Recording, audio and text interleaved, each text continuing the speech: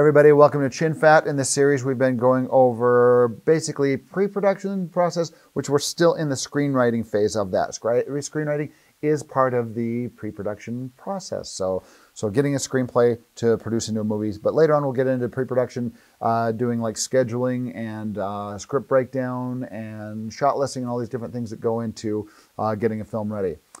So this episode, we're getting into dialogue, giving you some tips on writing dialogue in screenwriting. So with that being said, these suggestions come from, some of the suggestions come from AFI, from the American Film Institute.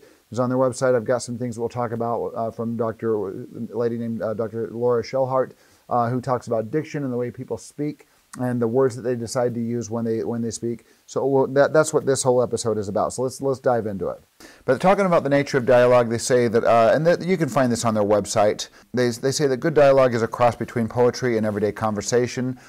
This is really kind of interesting because it's almost like a contradiction. They say good dialogue is rarely natural but should sound natural. And that's kind of like we'll talk a little bit about what they're talking about here, but they say the best dialogue starts with everyday speech but strains out the redundancies and incoherencies, basically where people repeat themselves. If we hear something and understand it, you don't have to keep reminding us of it because we hear it and we get it. So that's just an art of writing, is making sure that you're straining out the redundancies.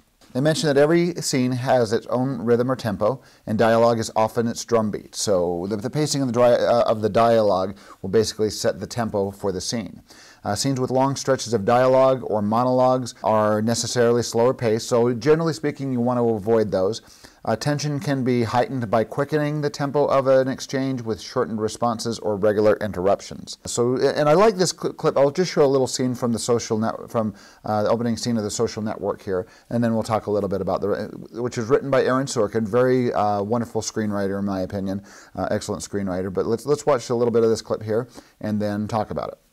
My friend Eduardo made $300,000 betting oil futures one summer, and Eduardo won't come close to getting him. The ability to make money doesn't impress anybody around here. Must be nice. He made $300,000 in the summer? He likes meteorology. You said it was oil futures. You can read the weather, you can predict the price of heating oil. I think you asked me that because you think the final club that's easiest to get into is the one where I'll have the best chance. What? You asked me which one was the easiest to get into because you think that that's the one where I'll have the best chance. The one that's the easiest to get into would be the one where anybody has the best chance. You didn't ask me which one was the best one, you asked me which one was the easiest one. One thing you'll notice between the difference between those two characters, whenever you write dialogue, you're writing very distinct language for each character that will make up those characters essentially. So everybody speaks different, everybody has their own what we call diction. So before we get too deep in that, let me talk about subtext here. Sometimes what is left unsaid in a conversation becomes the most potent part. Screenwriters use dialogue subtext, or what is under the text, to hint at a conflict without actually identifying it. So basically that is saying that when people speak, like creatively within a screenplay, when people speak, there's something that's implying what they're trying, there's something hidden behind what they're trying to say. Oftentimes people aren't straightforward and just come out and say exactly what they're feeling, or what they, like example in this is she's trying to change the subject because she's uncomfortable. So she keeps saying things in the scene here that basically describe that. What she is saying is not exactly what she means, though. And there's even a part in the scene where she keeps kind of saying things that she's saying things that she really doesn't mean, but she's trying to avoid this kind of sticky situation or get into a conversation that might be heated. And then at one point, Mark Zuckerberg basically accuses her of... Mark, I'm not speaking in code. Erica.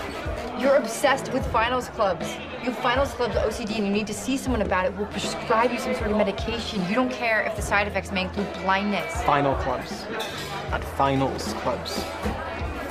And there's a difference between being obsessed and being motivated. Yes, there is. Well, you do. That was cryptic, so you do speak in code. I didn't mean to be cryptic. I'm just saying I need to do something substantial in order to get the attention of the clubs. Of being cryptic. And that being cryptic, she is actually using subtext. There's a different meaning behind what she is saying.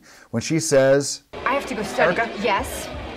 I'm sorry, I mean it. I appreciate that, but I have to go study. Come on, you don't have to study. You don't have to study. Let's just talk. I can't. Why? Because it is exhausting. Dating you is like dating a stairmaster. All I meant is that you're not likely to... Currently. I wasn't making a comment on your parents. I was just saying that you go to BU. I was stating a fact. That's all. And if it seemed rude, then of course I apologize. I have to go study. You don't have to study. Why do you keep saying I don't have to study? Because you go to BU. I have to go study. What is she really saying? Is she saying that she has to go study? She's like, no, she just wants to get out of there. She's so uncomfortable by this conversation that she keeps saying, I have to go study. Now, the thing is with Mark Zuckerberg, and I think was so creative with Aaron Sorkin, is he writes his character without subtext. Generally speaking, you want to have subtext. It makes the story a little bit more interesting. But this is such an interesting character that he is very socially awkward. And the irony in that this a very socially awkward person is the founder of what became the largest social media company in the world. And this person is very, very awkward socially. In fact, he has no filter, essentially. So he doesn't use subtext. He comes out and he is very straightforward about what he is thinking, and therefore it comes across as offensive. So a very interesting distinction between those two characters. But with going back to pacing, though, the pacing of the scene is very, very quick. When Aaron Sorkin wrote the scene, he said it was about like 13, 14 pages, I think, but he told the director, he says, don't worry, this is supposed to be so quick and witty. It's just so quick and witty. This is supposed to be delivered at such a quickened pace that the scene will end up lasting like 4 or 5 minutes, which he was right when the director directed it that way. It lasted a lot shorter than the minute per page kind of general rule that you hear when it comes to screenwriting. The scene from Chinatown is an example where, sorry, this is a poorly formatted version of the script here, but where Gitz, played by Jack Nicholson, and Evelyn, played by Faye Dunaway, when he's interrogating her, trying to find out who this other person is, and he assumes that she might be related to her, and he doesn't know. He gets to this point where he's yelling and screaming at her, and he basically slaps her, saying, I want the truth. And she keeps saying, it's my sister, it's my daughter, and at the end she finally says, she's my sister and my daughter. And that's a little bit of subtext there as well, because she's basically coming out and saying what? Well, she's saying that she was basically raped by her father and was impregnated, essentially. So that's so by saying she's my sister and my daughter, you're allowing the audience to do a little bit of detective work and kind of figure that out and go, oh, and then you go, oh, that's what the situation is. So anyway. Moving on, let's talk about diction based on the teachings of Laura Shellhart, professor from Northwestern University, talks about diction. What's in a word? These are two distinct people here, and this is what where screenwriting can get quite difficult, is trying to make characters distinct. So it doesn't, because it's one person writing the screenplay oftentimes, but making a variety of diverse characters, and they each have to have their own speech and talk in their own way, and that can be difficult. So here's two different phrases here. Quit it, Sammy. I said put that thing down. I ain't saying it again. And you heard me the last 4 times. I know you did. Now I can take it or I can break it. What's it going to be? So that's one person there, and now here's another person saying the exact same thing. Now, Samuel, stop that. I would appreciate it if you put that thing away. I've asked you nicely several times, and I'm certain you've heard each request. Now you have a choice. You can either give me the toy or I can toss it in the garbage. Essentially the exact same thing, but said in two different ways. These are two distinct persons. One might sound a little bit more educated than the other. And keep in mind that there's an important distinction between intelligence and education. The way people speak, based on whether or not they're educated, that will determine how people speak. And these are called diction's determining factors: education, profession, geographic location, and overriding emotion. Education exists in many forms. Just because you're educated doesn't mean you're necessarily intelligent, or vice versa. Example, we've got Mark Van Doren, a college professor in Quiz Show, is very proper. The way he speaks sounds like an educated person, somebody who's been through a lot of higher education. Versus the con artists in Sting, they're very intelligent. They're able to con people in a very intelligent way, but they are not college educated necessarily. So, types of intelligence: you have academic intelligence, which will determine the way you speak. Intuitive, you have someone like Sherlock Holmes, acquired Bronx character or mafia, someone that's like basically like street smarts. They'll learn a certain type of living in a certain culture or a certain type of society. They acquire intelligence from the situation in which they are living. Think of this is where I think amateur screenwriting kind of comes out and is very, very obvious when you have somebody that doesn't know much about basketball, or somebody that doesn't know much about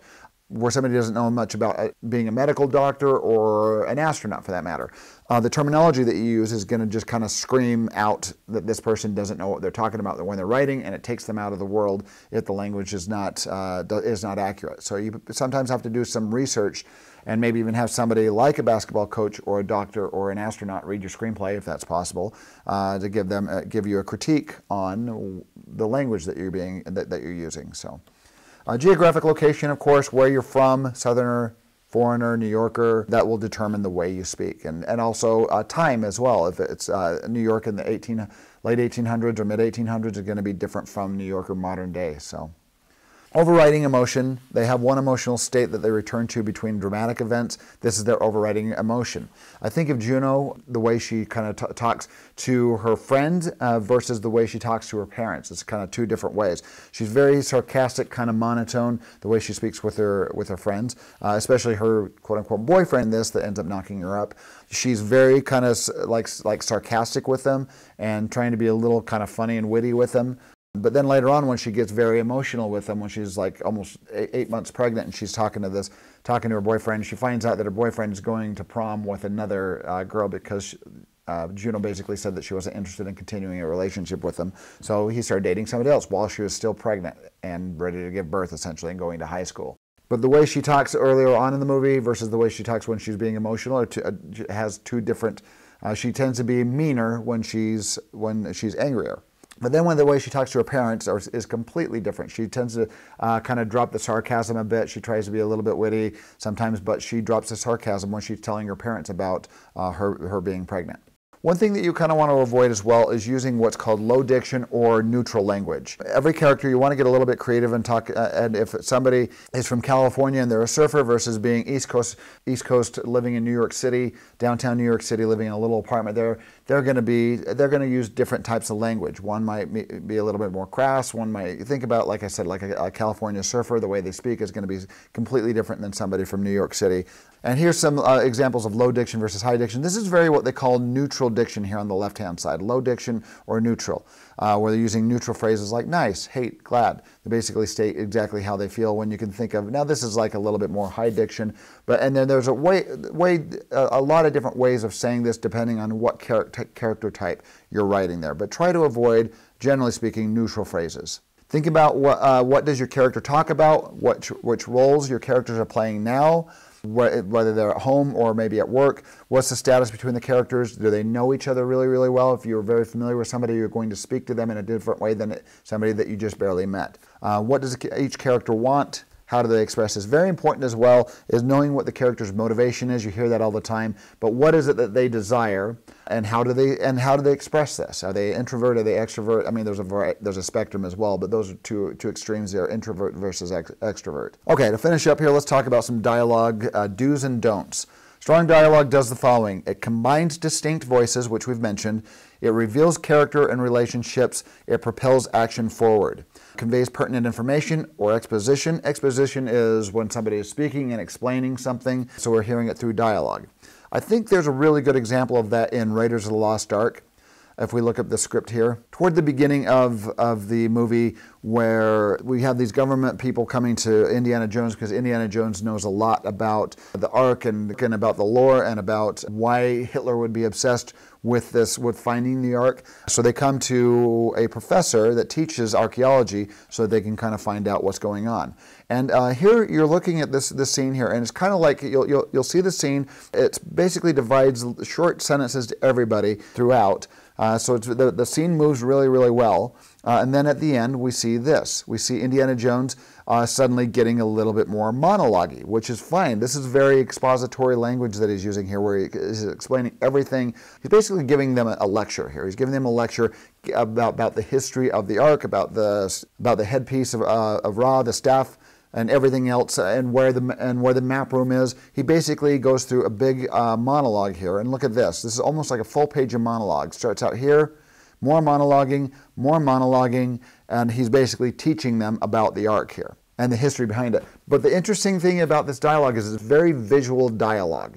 And we actually, everything that he explains here, we end up seeing throughout the movie. Where he talks about the map room, we see the map room. Where he talks about the headpiece and the staff of Ra, we basically see those, and we know that he's got to stick the headpiece onto the staff, sticks it into that specific spot to when the sun's at a certain angle in the map room, and it will reveal to them where the actual Ark of the Covenant lies. If you put the staff in a certain place at a certain time of day, the sun shone through here and made a beam that came down on the floor here and gave you the exact location of the Well of the Souls. So even though this is a big monologue that we see with no visual, well, we do see some visuals though. He goes to the blackboard and starts writing on the blackboard, and we see these visuals as he describes them, and then later on in the movie we end it. This is a huge setup for the movie, and one of the more expository portions of the movie. So it, once again, prepares the audience for things to come, which I think that scene did really, really well.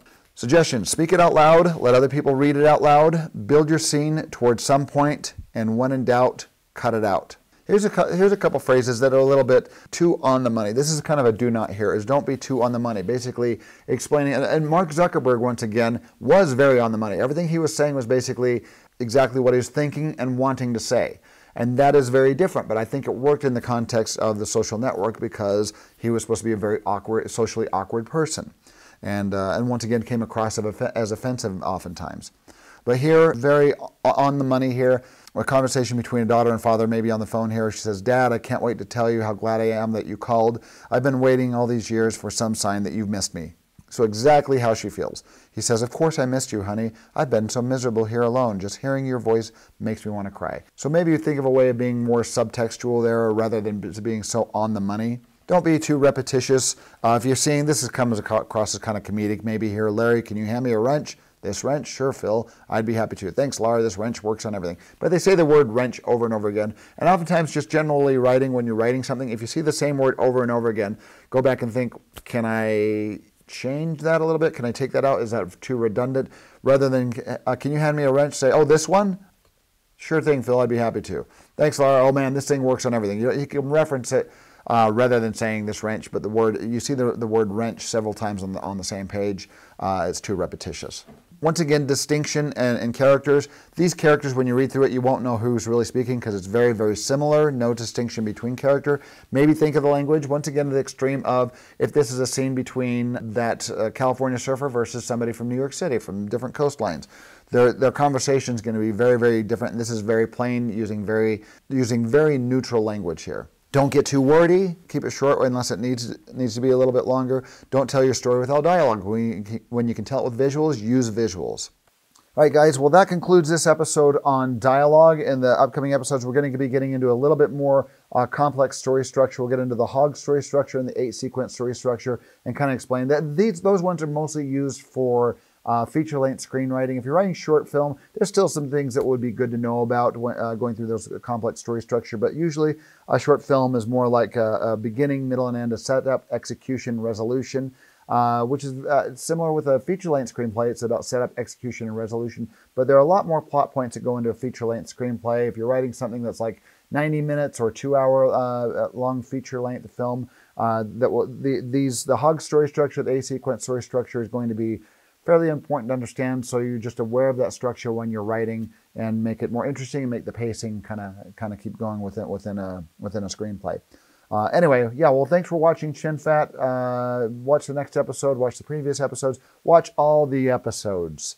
And yeah, thanks for watching, and hopefully we'll see you on the next one.